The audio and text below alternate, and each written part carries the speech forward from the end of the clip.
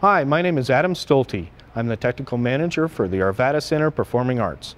What you're about to see is a confetti cannon test for our production of Hairspray the Musical, running from June 21st to July 17th, 2011. Something like that?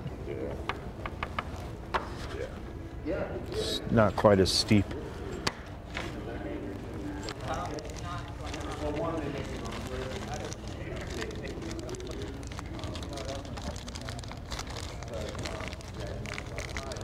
We're loading 16-gram CO2 cartridges into the confetti cannons.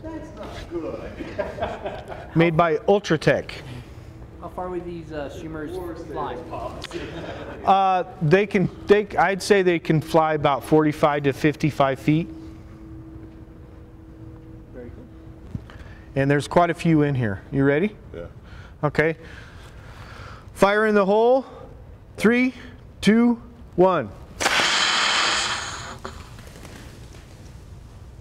If it's where the up and downstage curtains are at their current height, it would go over them.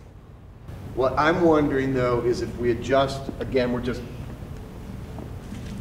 mock-up now, but in the can, if instead of just increase the degree so that we're shooting more up and maybe not as far out that way, if we just increase it.